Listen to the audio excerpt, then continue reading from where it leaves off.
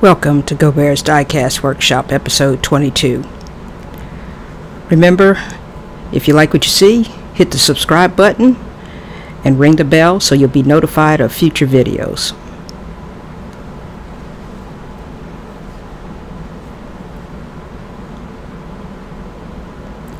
Today I'm going to be working on a 62 Chevy Custom Truck. As you can see, it's very play worn. The bumper has lost all of its chrome. The paint is very worn, and it's going to need a lot of help. I've already drilled and tapped the casting, so let's see what we got to work with.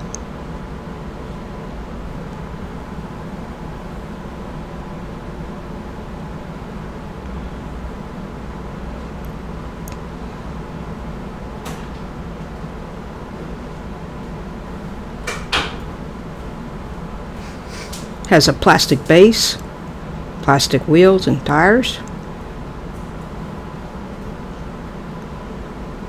The bed of the truck and the bumper itself is molded together. Having a little trouble getting it apart. We'll get it apart. There it is. Got chrome on it. What's left of the chrome we're going to go ahead and take off with some easy off oven cleaner.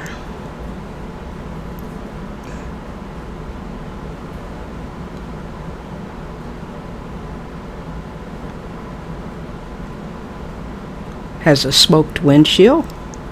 It's in good shape. And of course the casting itself, as you can see, it's got a lot of crud on the inside. It's got some corrosion, so we're going to get it in the stripper and see exactly what we're working with after we get all the paint off. Alright, as you can see, the citrus strip didn't take everything off, but the corrosion was making the paint adhere. So we're going to take a wire wheel and my Dremel and clean it up best we can. Now the wire wheel is taking off this corrosion and paint. I'm probably going to have to come back with some sandpaper and maybe some dental picks to clean out of the grooves. As you can see, there's a lot of paint on the inside still left, but I'll go over that real good with the wire wheel.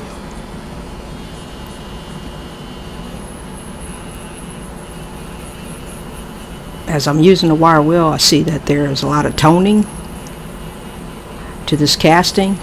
It's probably left behind because of the actual corrosion. You can see a real good shot of the roof of the cab of the truck. Gonna have to sand that off. Probably gonna use some 320 grit sandpaper.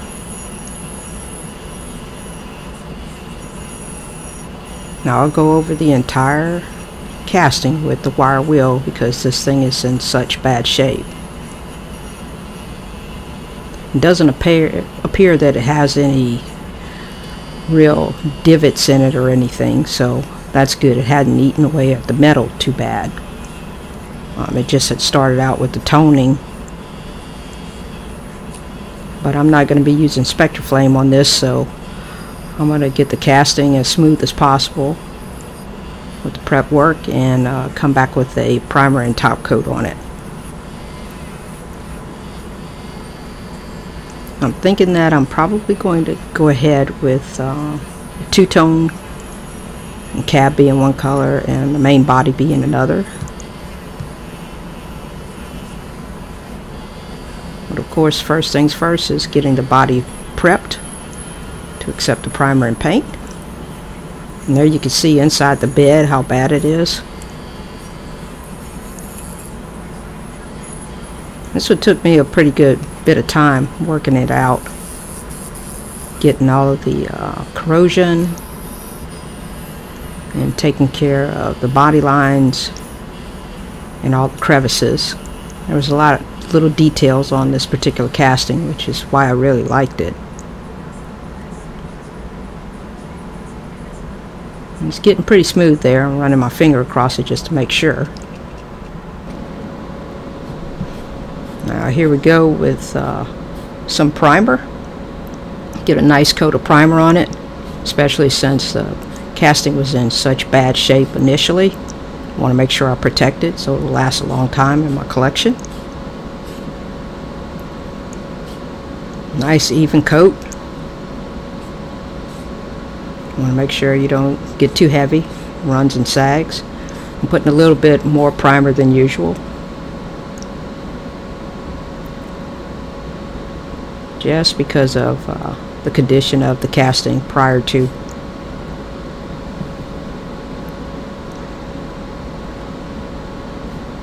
That's looking pretty good.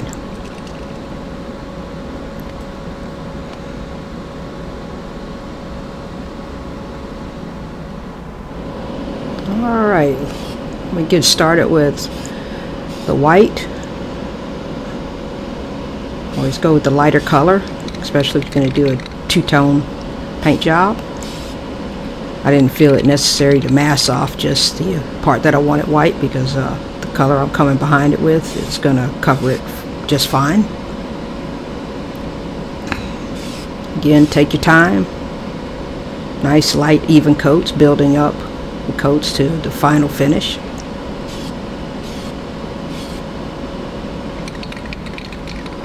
I'm just using a rattle can, white Duplicolor. It's going to be a brilliant white, so it'll shine really nice when it gets a clear coat on top.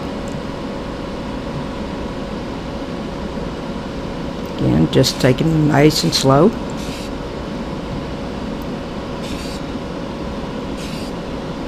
Making sure I get the cab covered, because that's going to be the part of the body that's going to stay white.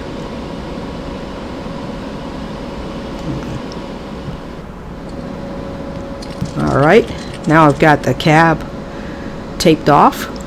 Make sure that it's nice and tight so we don't get any bleed over in underneath the tape.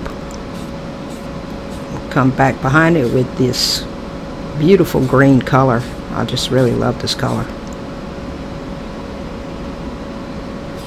Just wait till you see the end product. It really stands out. Great color combination.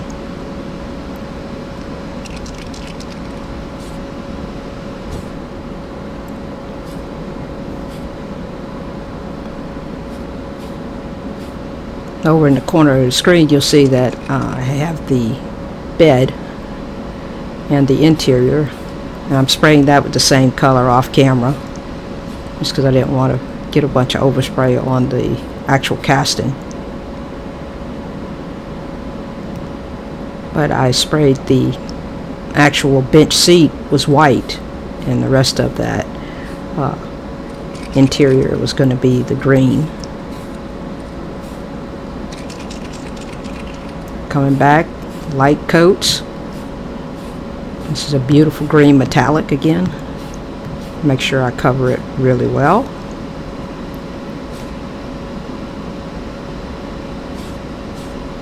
That clear coat's going to make it really pop.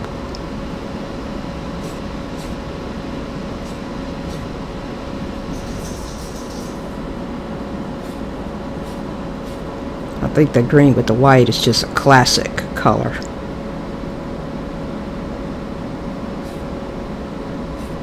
There I am, going back to the interior and the bed, making sure that I get that coated well. Again, just remember, take your time. You don't have to be in a rush.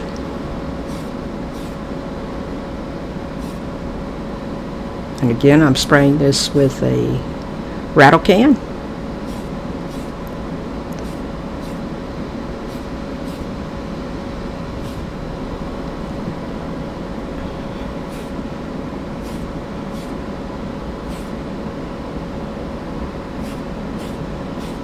That's turning out really, really nice.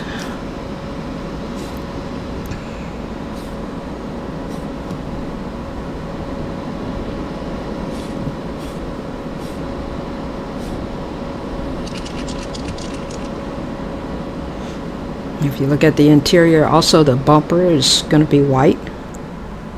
So there you have the interior. I left the bumper white, accented with the chrome.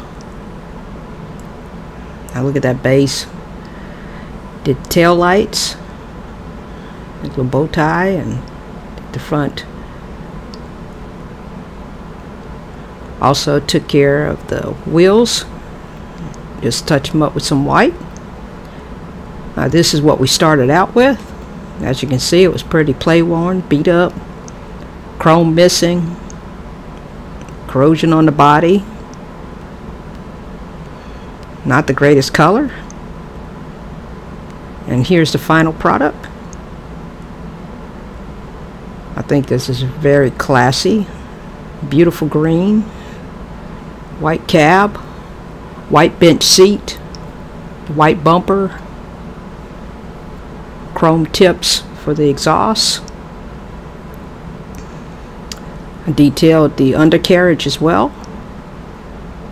Chrome Chevrolet symbol. Tail lights done with the chrome around it. Chrome gas cap. And the smoke glass. The dash is the same color as the body of the casting. Again, I hope you guys like what I've done with it. It's a beautiful truck. Vast improvement from what we began with. Again, if you like what you see, subscribe. And those subscribers that have come back, thank you for coming back and watching. And stay safe. Thank you.